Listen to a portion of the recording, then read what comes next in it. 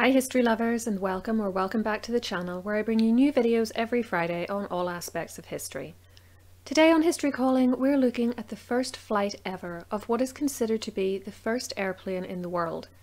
This incredible invention was created by two American brothers, Wilbur and Orville Wright, at the start of the 20th century, and it paved the way for commercial air travel and ultimately the world's space programs. But how do you build a plane when no one has ever seen one before? And how do you launch it when airports and runways don't exist yet? In this video, you'll learn how the Wrights managed this incredible feat, discover what happened during their previous attempts to fly, and hear how some dodgy equations nearly scuppered their plans. You'll see one of the most famous photographs in history of the moment modern aviation took off, and hear one of the brothers describe the events of that day in his diary. Stay till the end and I'll tell you how parts of their original aircraft have even ended up on the moon and on Mars.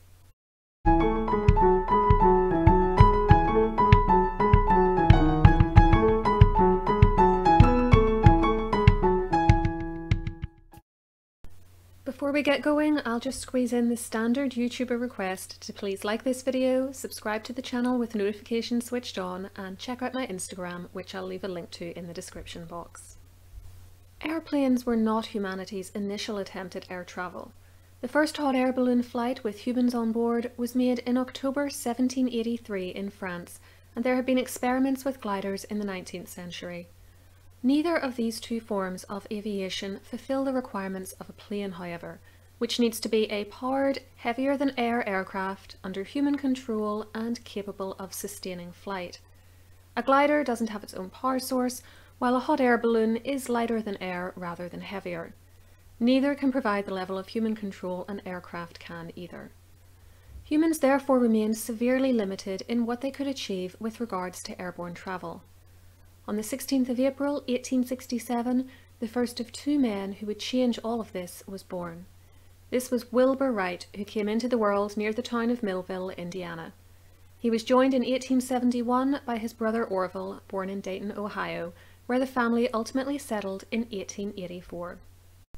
As teenagers and adults, the brothers worked first in the printing industry, publishing a number of short-lived newspapers.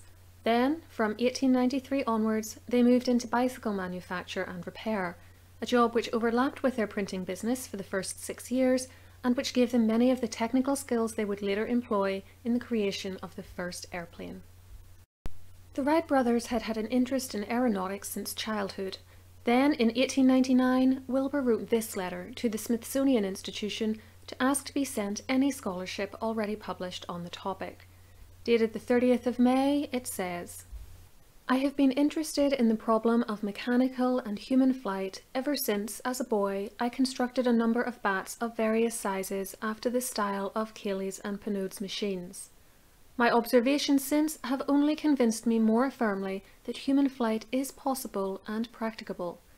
It is only a question of knowledge and skill, just as in all acrobatic feats. Birds are the most perfectly trained gymnasts in the world and are specially well fitted for their work, and it may be that man will never equal them. But no one who has watched a bird chasing an insect or another bird can doubt that feats are performed which require 3 or 4 times the effort required in ordinary flight. I believe that simple flight at least is possible to man, and that the experiments and investigations of a large number of independent workers will result in the accumulation of information and knowledge and skill which will finally lead to accomplished flight." The works on the subject to which I have had access are Mary's and Jameson's books published by Appleton's, and various magazines and encyclopedic articles. I am about to begin a systematic study of the subject in preparation for practical work, to which I expect to devote what time I can spare from my regular business. I wish to obtain such papers as the Smithsonian Institution has published on this subject, and if possible a list of other works in print in the English language. I am an enthusiast, but not a crank, in the sense that I have some pet theories as to the proper construction of a flying machine. I wish to avail myself of all that is already known, and then, if possible, add my mite to help on the future workers who will attain final success. I do not know the terms on which you send out your publications, but if you will inform me of the cost, I will remit the price. Having done their research, really these are men after my own heart, The Wrights set about creating their own flying machine by building on previous experiments done by others on gliders and by applying what they had learned from working on bicycles about the importance of balance. They invented a system they called wing warping to allow the wings to be moved so that the airflow and therefore the lift over them could be controlled. At first they practiced this on a kite, which they made themselves in 1899. However, no photograph of this device survives. Soon they moved on to creating gliders, which would eventually be able to carry humans. There are photos of those. Here we see a glider created by the Wrights in 1900, still being flown as a kite.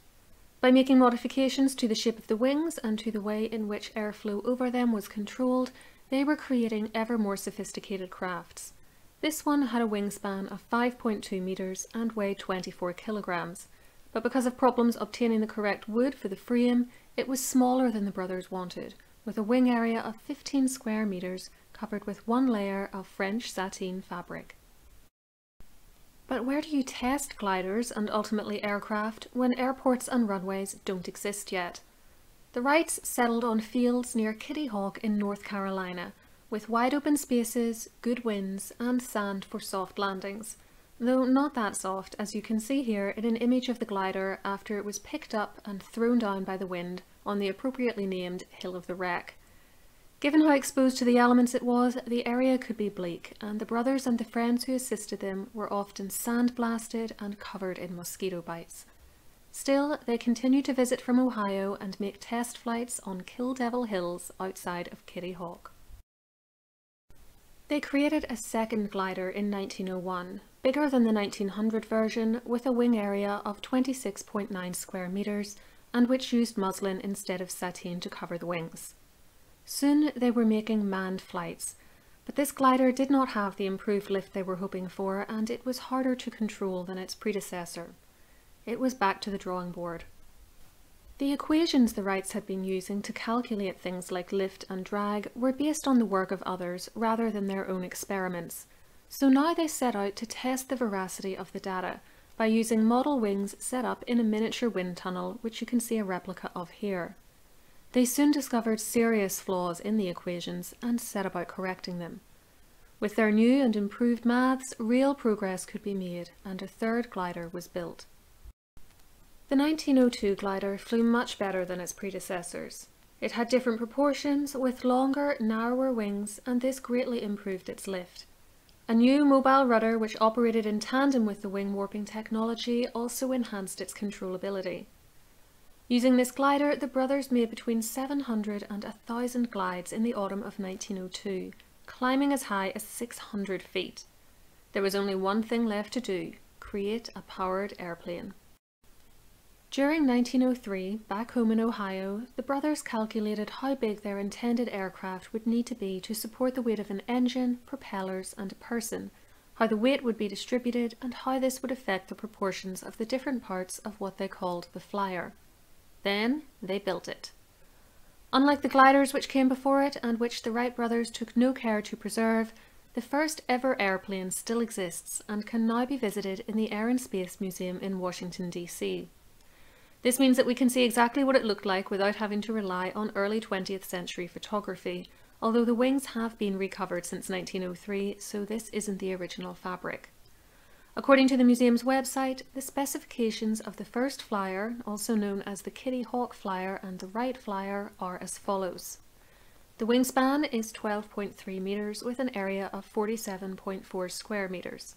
The flyer is 6.4 meters long, 2.8 meters high, and weighed 341 kilograms with the pilot on board. No one could make an engine small enough or light enough for the Wright brothers' needs, so as with the flyer, they created their own.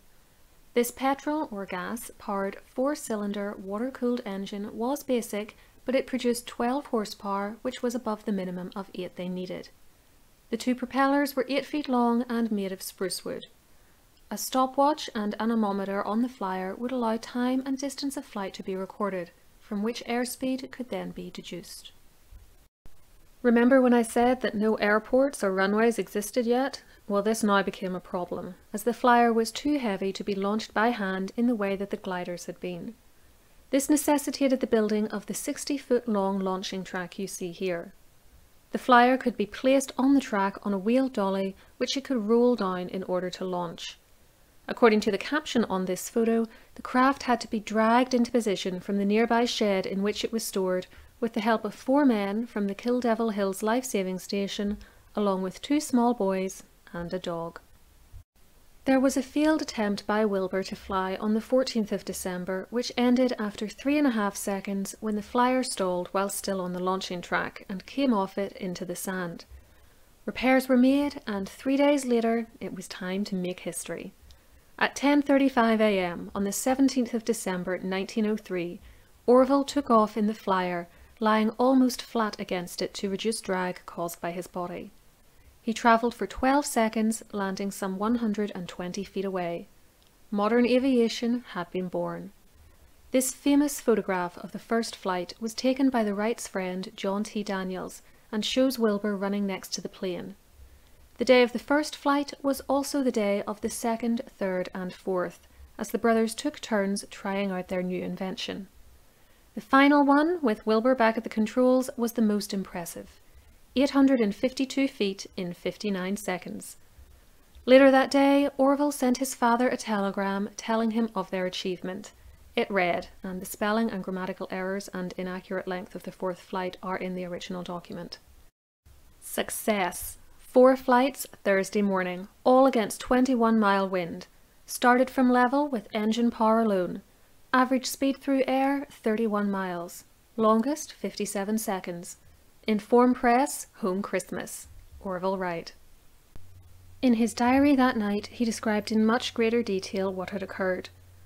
When we got up, a wind of between 20 and 25 miles was blowing from the north. We got the machine out early and put out the signal for the men at the station. Before we were quite ready, John T. Daniels, W. S. Dow, A. D. Etheridge, W. C. Brinkley of Manteo, and Johnny Moore of Nag's Head arrived. After running the engine and propellers a few minutes to get them in working order, I got on the machine at 10:35 for the first trial.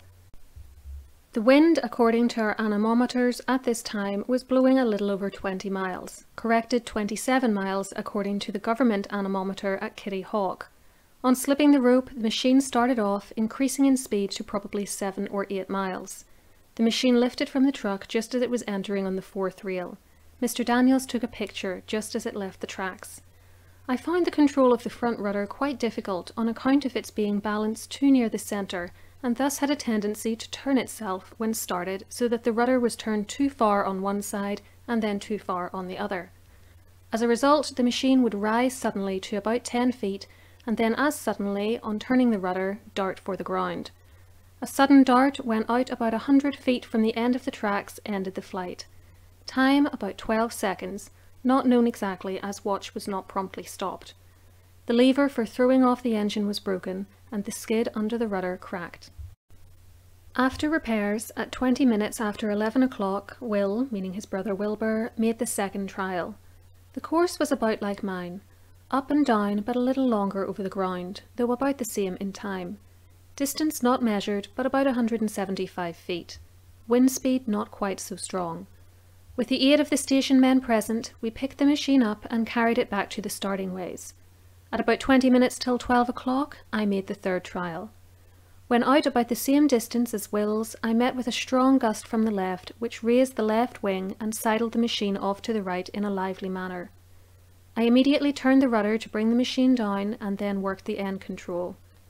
Much to our surprise, on reaching the ground, the left wing struck first, showing the lateral control of this machine much more effective than on any of our former ones. At the time of its sidling, it had raised to a height of probably 12 to 14 feet. At just 12 o'clock, Will started on the fourth and last trip. The machine started off with its ups and downs as it had before, but by the time he had gone over 300 or 400 feet, he had it under much better control, and was travelling on a fairly even course.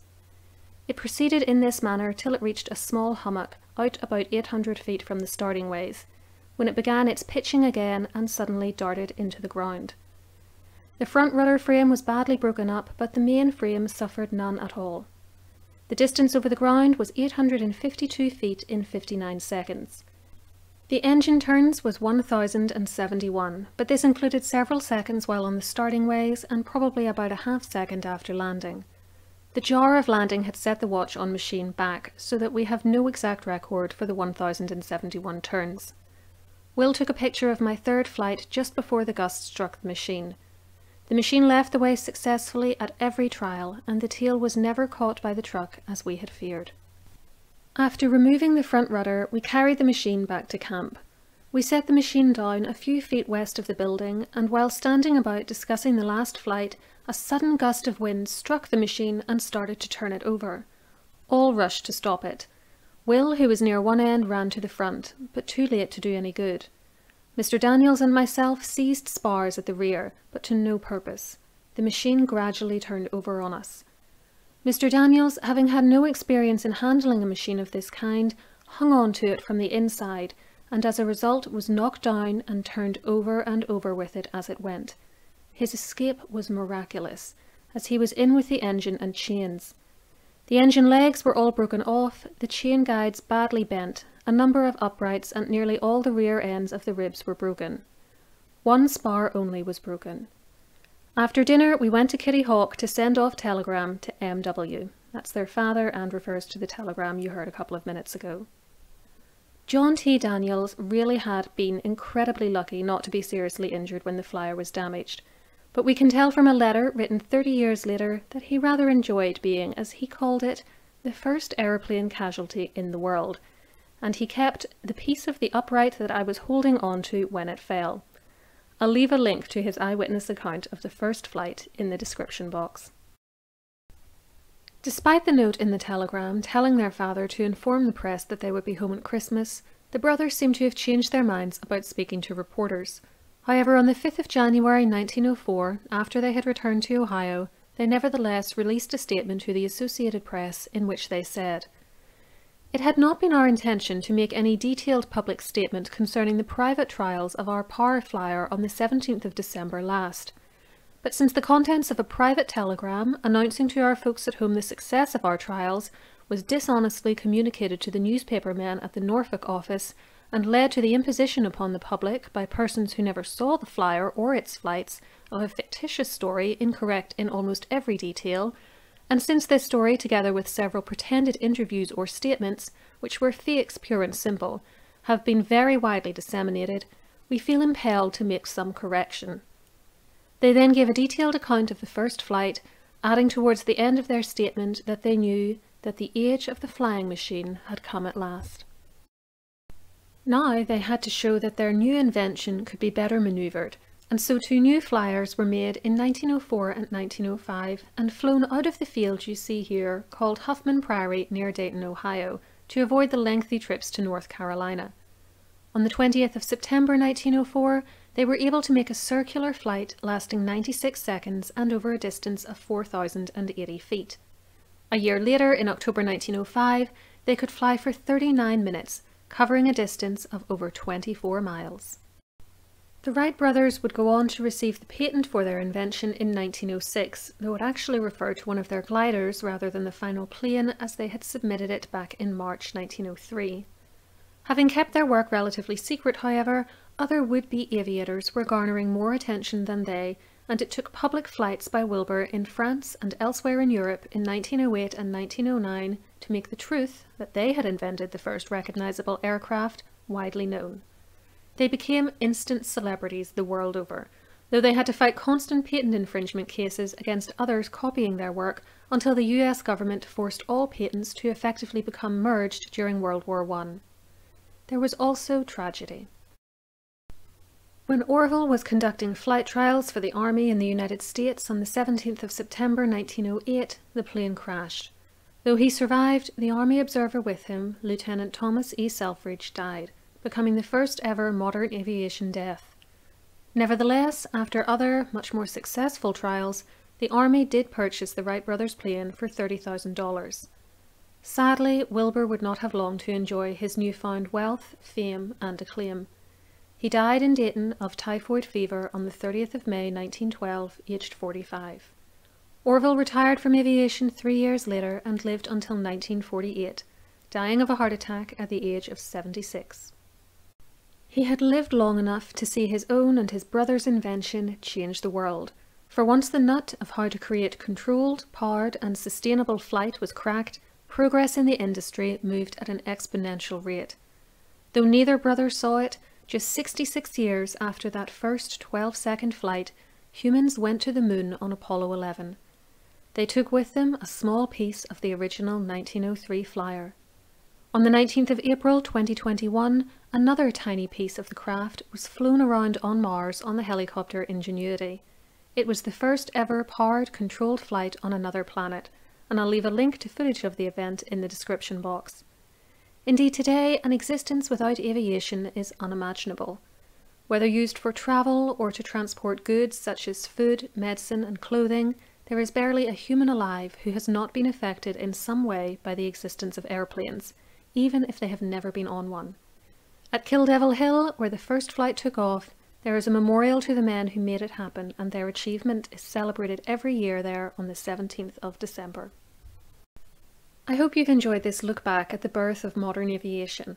If you'd like to learn more about the Wrights and their journey towards inventing the world's first functioning aircraft, the Air and Space Museum have a great online exhibition which has been my main source for this video and which I'll leave linked below. Let me know in the comments section what you think the best and/or worst result of the invention of the airplane is, and please remember to like this video and subscribe to the channel. I'll be back next week with a new video, and until then, keep learning.